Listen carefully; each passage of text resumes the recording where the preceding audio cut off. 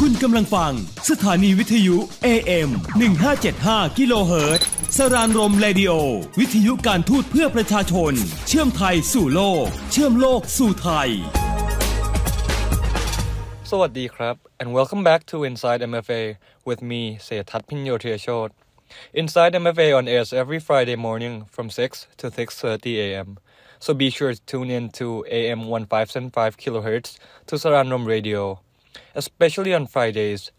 With Inside MFA, you'll be surely informed of the current happenings and activities of the MFA Thailand, in which for today's session will be my recap summary of the past activities and happenings of the MFA Thailand, due to that there wasn't a press briefing last week. So here's what has happened since 19th July. First, Vice Minister of Foreign Affairs visit to New York to attend HLPF 2024 and other meetings. Second, Vice Minister of Foreign Affairs discusses with Egyptian Red Crescent and donates in supporting humanitarian assistance operation. Third, Vice Minister of Foreign Affairs discusses with Minister of Foreign Affairs of Israel seeking support for release of Thai hostages and bilateral cooperation. Fourth, Deputy Permanent Secretary of Foreign Affairs lead a delegation from the Thai private sector to pay a courtesy call on the Deputy Minister of Investment, Industry and the Trade of the Republic of Uzbekistan. Fifth, opening remarks of Minister of Foreign Affairs at Saudi-Thai Investment Forum on the 14th of July 2024, Riyadh, Saudi Arabia. So let's start with the first topic today. Vice Minister of Foreign Affairs visit to New York to attend HLPF 2024 and other meetings. During the 15th to 17th July 2024, HE Mr. Rust Jalichandra, Vice Minister of Foreign Affairs, visited New York to participate in the ministerial segment of the High-Level Political Forum, or HLPF, on Sustainable Development 2024, held under the auspices of the Economic and Social Council, or ECOSOC, at the United Nations headquarters. Vice Minister Russ attended the opening of the HLPF ministerial segment, at which high-level opening remarks were delivered by HE Mr. Denis Francis, President of the 78th session of the UN General Assembly, and HE Ms. Paula Narvaez, President of ECOSOC. On 16 July 2024, the Vice Minister delivered a statement emphasizing Thailand's commitment to implementing the 2030 Agenda and the attainment of the Sustainable Development Goals, SDGs, based on the Sufficiency Economy Philosophy, or SEP, and the BCG Economy Model. He also noted that the SDGs should be the main focus of the upcoming summit for the future this September. The Vice Minister took part in two UN Security Council, or UNSC, open debates.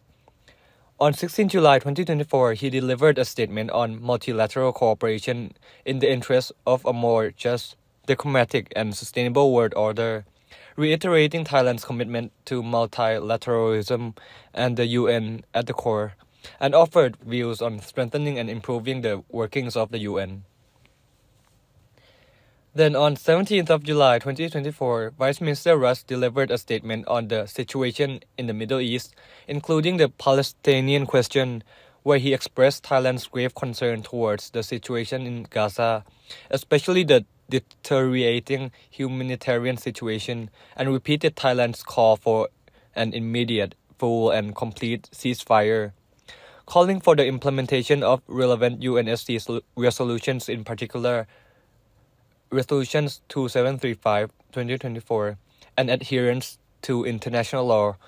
The Vice Minister again pleaded for the release of all hostages, which include Thai nationals, praising and expressing support for the United Nations Relief and Works Agency for Palestine Refugees in the Near West, or UNRWA. He concluded by calling for genuine dialogue towards peace based on the two-state solution. While on the New York, the Vice Minister also held bilateral engagements, including on the 16th of July 2024, where he met with Mr. Guy Ryder, UN Under-Secretary General for Policy, and reaffirmed Thailand's support for the multilateral system and international cooperation to achieve the SDGs.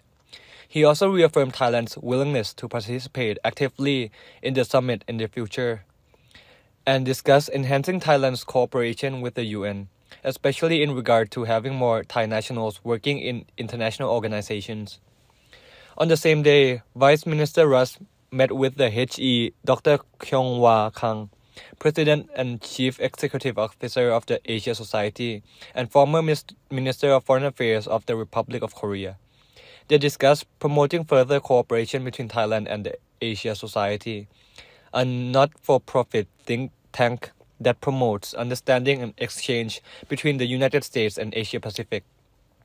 Also, on the 15th of July 2024, the Vice Minister met briefly with HE Mr. Saliam Se Komasit, Deputy Prime Minister and Minister of Foreign Affairs of the Lao People Democratic Republic, before the presentation of Laos PDR's Voluntary National Review or VNR, ASEAN's only VNR during HLPF 2024. On this occasion, Vice Minister Russ also met with officials from the Permanent Mission of Thailand to the United Nations and the Royal Thai Consulate General, New York. He was briefed by the Permanent Mission on activities within the UN framework, especially Thailand's candidature for the UN Human Rights Council 2025 to 2027. While at the Consulate General, he discussed the protection of Thai nationals and support for Thai communities within its consular area. So the second topic is Vice Minister for Foreign Affairs discussed with Egyptian Red Crescent and donates in supporting humanitarian assistance operation. On 21st of July 2024, HE Mr. Ras Jalin Chandra, Vice Minister of the Foreign Affairs, met with Dr. Amal Imam, Acting Chief Executive Officer, Egyptian Red Crescent or ERC, to discuss works and operations of the ERC and also be the representative of the Royal Thai government to donate 100,000 USD or 4,807,000 Egyptian pounds for humanitarian assistance missions, which is the first time the Thai government provides donation to the ERC. The ERC, working on the principle of impartiality and being politically neutral, is Egypt's main authority to provide humanitarian assistance to people in Egypt and other countries including Gaza. The ERC has received assistance from 49 countries so far. The Vice Minister commended ERC's noble works and hoped Thailand's donation will help further support dedicated works of the ERC and would be delighted to see a greater cooperation between the ERC and the Thai Red Cross in the near future. The third topic, Vice Minister of Foreign Affairs discusses with Minister of Foreign Affairs of Israel seeking support for the release of Thai hostages and bilateral cooperation. On 22nd of July 2024, HE Mr. Ras Jalin Chandra, Vice Minister of Foreign Affairs, met with Mr. Israel Katz, Minister of Foreign Affairs of Israel, and the Ministry of Foreign Affairs of Israel to exchange views on conflict in the Middle East, especially in Gaza, to seek further support on the release of 6 Thai hostages held in Gaza. The Israel Foreign Minister reassured that the release of all hostages has always been a top priority for Israel.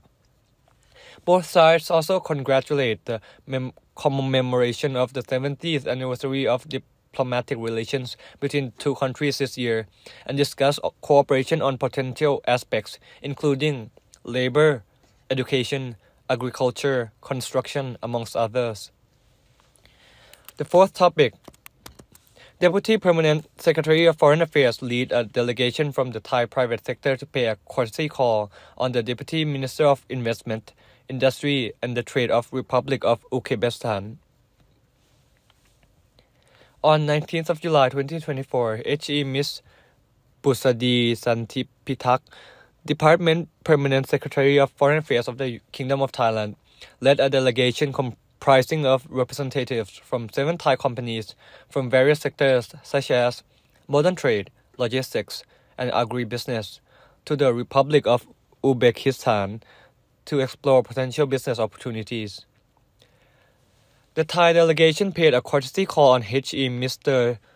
Chokhtru Gulamov, Deputy Minister of Investment, Industry and Trade, received a comprehensive briefing on economy and investment direction in Uzbekistan. Both sides exchanged views on the ways to elevate economic cooperation, especially in trade, investment, and tourism between the two countries. The Deputy Permanent Secretary highlighted the purpose of the visit in exploring businesses, opportunities, and potentials for Thai businesses in Uzbekistan, and the need to promote more active engagement between the Thai and Uzbek private sectors post-COVID-19. Furthermore, the promotion of people-to-people contacts was discussed with the aim of fostering close ties between the two countries, as Thailand has granted the 60-day visa exemption for the Uzbek nationals from 15th July 2024 onwards. The Deputy Minister of Investment, Industrial and Trade also expressed interest in working with the Thai side in the areas of agriculture, textiles, and tourism. Uzbekistan is Thailand's second-largest trading partner in Central Asia, with immense support and potential due to its fast-growing economy and the largest population in Central Asia, with approximately 35.6 million people. Last year, bilateral trade between the two countries recorded an increase of 93% from the previous year. Thailand views Uzbekistan as a gateway to Central Asia, while Thailand can serve as a gateway for Uzbekistan to Southeast Asia region. And the final topic for today is regards the opening remarks of the Minister of Foreign Affairs at Saudi Thai Investment Forum on 14th of July 2024, Riyadh, Saudi Arabia. His Excellency Khalid Al-Fali, Minister of Investment of the Kingdom of Saudi Arabia. Let's hear it. Distinguished guests, ladies and gentlemen, a very good morning to all of you. It is a great pleasure to once again be back in the Kingdom of Saudi Arabia, a thriving market, an enduring partner, and a dear friend. Today, I am especially pleased and honored to join you in celebrating the inauguration of Thailand's Board of Investment Office here in Riyadh. This inauguration ceremony is not an isolated milestone in the sea of our accomplishments between our two countries over the past 2 years. It stands as a testament of our continued commitment and determination to transform our Thai-Saudi friendship into partnership for prosperity according to the missions of our two leaders. Indeed, much has been done in these past 2 years to bridge the gap and strengthen the engagement between our two kingdoms and people. Our flourishing cooperation has already spanned across various fields and sectors. Allow me to highlight just a few of our collective successes thus far, as well as suggest key areas where we can work together, particularly on trade and investment, to forge an even more robust cooperation, ensuring an even stronger partnership in the years to come. The frequent exchange of high-level visits and meeting in various forums, most recently at the Asian GCC Summit in October 2023, which my Prime Minister attended, reflects the continued importance we attach to each other at the highest level. In this regard, I look forward to welcoming the Saudi delegation to Bangkok later this year for the inaugural Saudi-Thai Coordination Council. This meeting will constitute another important driving force in propelling our relations toward our 5 encompassing pillars of cooperation. On the economic front, Thailand views Saudi Arabia as a vital trading partner for our region and beyond. I am pleased to note that last year alone, bilateral trade between Thailand and Saudi Arabia reached new heights, amounting to $8.8 billion USD, consisting of nearly 22% of Thailand's total trade within the Middle East. I am certain that this impressive number will certainly be boosted even further by the recent bilateral memorandum of understanding between Thailand's Ministry of Commerce and the General Authority of Foreign Trade of Saudi Arabia. The agreement also sends a strong signal for our collective commitment and our government's decision to continue exploring ways and means to facilitate trade and economic cooperation. While our volume continues to expand and our cooperation in other fields continue to deepen, we keenly look forward to capitalizing on this momentum even further, especially through discussing with the possibility of the Regional Free Trade Agreement with the Gulf Cooperation Council. This agreement not only reflects our shared resolve in promoting increased trade and investment, but our mutual understanding in work to unlock more even doors and progress, and open even more channels of opportunities for both our countries and our regions. On investment, I am pleased to note that our joint efforts on investment promotion are making strong headways. In 2022, Thailand and Saudi Arabia signed the Memorandum of Understanding on Cooperation of the Promotion of Direct Investment, which has served as a solid platform to ease and facilitate investments, especially on our already agreed upon joint investment initiatives in finance, digital, and creative industries. Beyond our government-to-government cooperation, our private sector cooperation has also been equally vibrant and dynamic. In particular, we are excited to highlight the success of last year's International Mega Fair, led by the Thai Chamber of Commerce, which saw over 30 Thai businesses showcasing more than 1,000 products from 200 brands, notably promoting Thailand in Saudi Arabia. Building on this success, we are pleased to announce the International Mega Fair 2024 in Riyadh, scheduled for November 2024. This year's event will focus on promoting trade in an array of high-potential sectors and will showcase Thailand's diverse and innovative industries, ranging from construction materials, hospitalities to defense technologies, amongst others. I am sure that our investment representatives present here today stand ready to closely work with our Saudi counterparts going forward. Excellency, ladies and gentlemen, Saudi Arabia's Vision 2030 remains one of the benchmark strategies for our holistic countrywide reform agenda. Thailand stands ready to align our bilateral investment strategies to complement that of Saudi Arabia's. For your prosperity and successes can only complement ours, whether it be through our Ignite Thailand vision, which aims to establish Thailand as a hub in 8 key areas, or through our bio-circular green economy agenda to shift forward a clean and sustainable economy. There are endless opportunities for us to explore and potentials for us to fulfill. Of course, our nation are located strategically at the crossroads of continents. We recognize that connectivity and efficiency are part and parcel of any feasible development strategy. This is why, as a part of our plan, Thailand launched a flagship land bridge project, which will connect the Gulf of Thailand with the Andaman Sea and the Indian Ocean. This bold initiative will reduce commuting time and costs by 15%. Thailand is open for businesses, and this mega project, working with our aforementioned strategy, will position Thailand much like Saudi Arabia as a vibrant, thriving, and ambitious hub for our respective regions as a whole. While Thailand is invested in continuing to look to Saudi Arabia for new possibilities, our positioning will also equally offer prime opportunities for Saudi investors to play a role in Thailand's key industries and infrastructure, and take part in the development of a prosperous future together. Excellency, ladies and gentlemen, if the past 2 years are any indication of all the milestones we have achieved together ever since the normalization of our diplomatic relations, I am excited to imagine what we can accomplish together in all the years ahead.